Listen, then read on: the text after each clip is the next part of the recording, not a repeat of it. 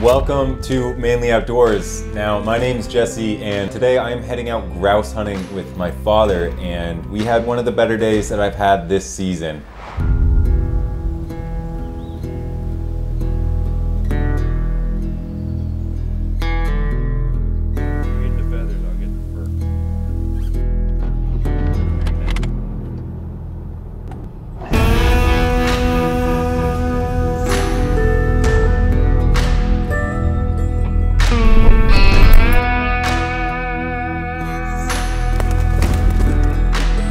Gosh, I'm not ready.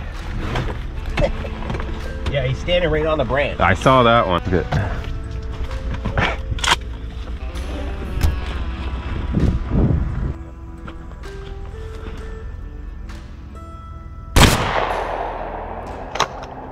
Man, that was a stretch for the 20, but you got him, I think.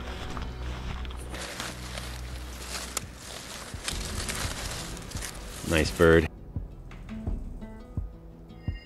All right, so we made it out to the road. This morning we actually got one bird just on our way out here, so high hopes for the day. I think we're gonna be able to see quite a few birds. Hop in, see how it goes. For those of you who might not know him, this is my dad. So he just retired, and his main goal for the year is shooting a deer. He's actually chasing a huge one up on our land, but I will pop up a picture of that deer he's after. Maybe later in the week I'll chase it, I don't know. It's a nice buck. Yeah, trouble with a big deer until the full rut. He's not going anywhere except at night. Get him up at midnight on cameras, but this week or next week he'll go 24/7 for his does, and he's gonna come to my stand. But you know, deer's not out of the question today too. Where you're gonna find grouse, you're gonna find some deer too.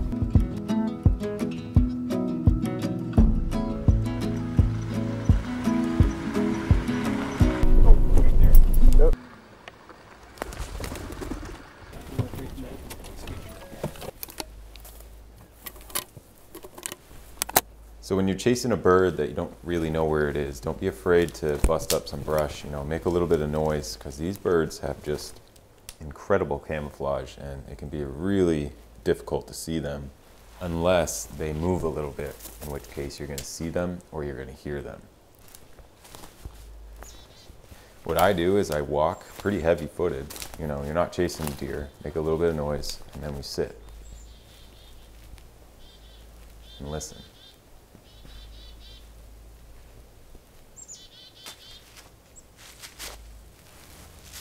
And if you're lucky, like I am, they give themselves away.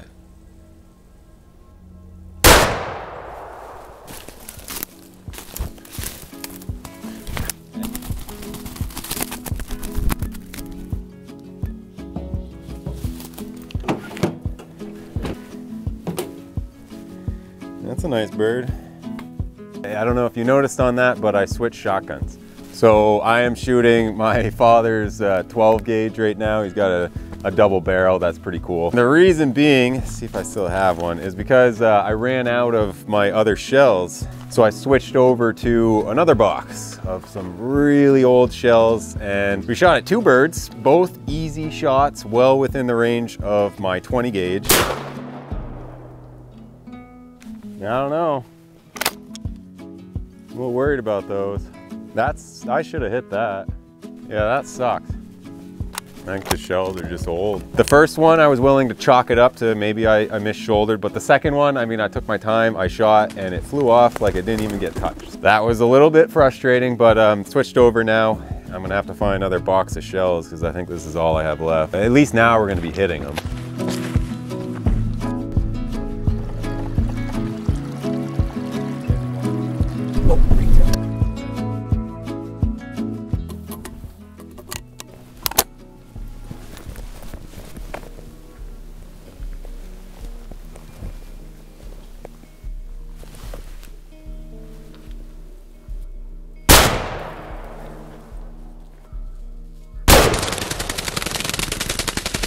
12 gauge. That second barrel you want to be dead. Feels good to have something that hits them though. Man, those other shells are frustrating. I mean, that hit him like it was a slug. Yeah, got a couple BBs on the wing, but I think he's good.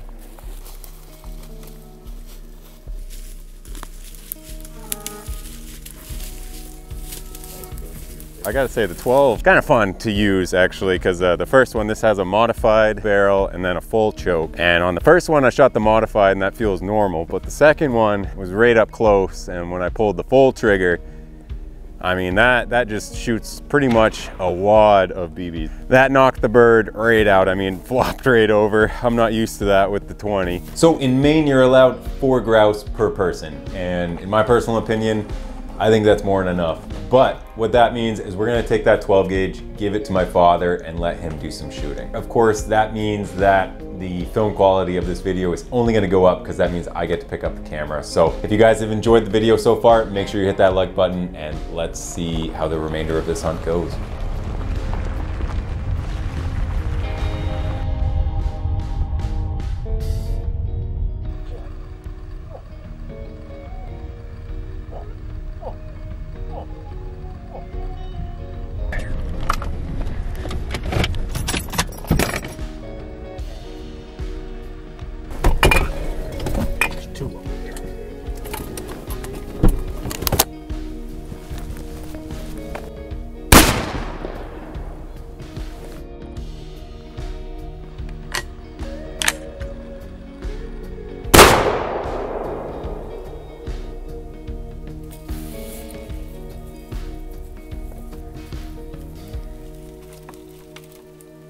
I feel kind of bad. I saw that bird from a long ways away, but I started filming you to get your reaction instead of telling you.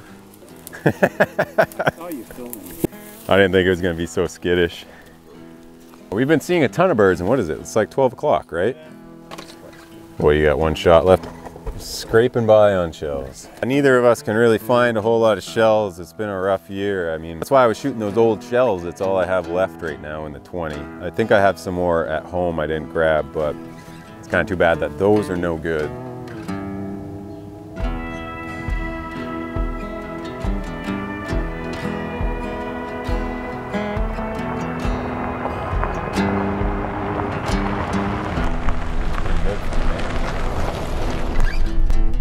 Oh, there's one.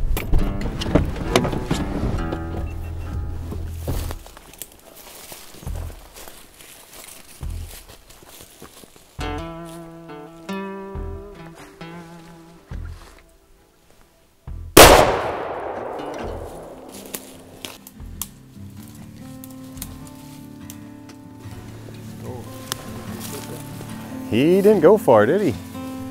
Well, there we go. Just got another bird here. I was just getting on this road and thinking how good it looks, and sure enough, there's a bird that we pretty much ran over almost. But I mean, we're gonna limit out here in no time at all. At this rate. I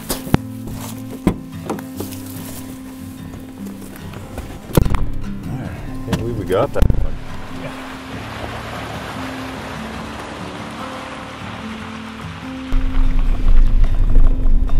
Oh, that's one.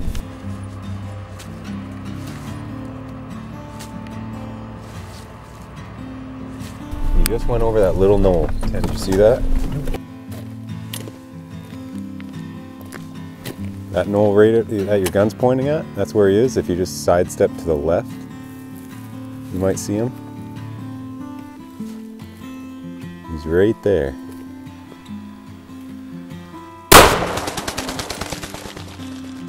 There's the 8. You just saw his little head, right? That's all you saw? Good thing. Yeah. Take him right out. It was perfect. You couldn't shoot the body if you wanted to. Well, we'll find out. Yeah, that's the 8 birds.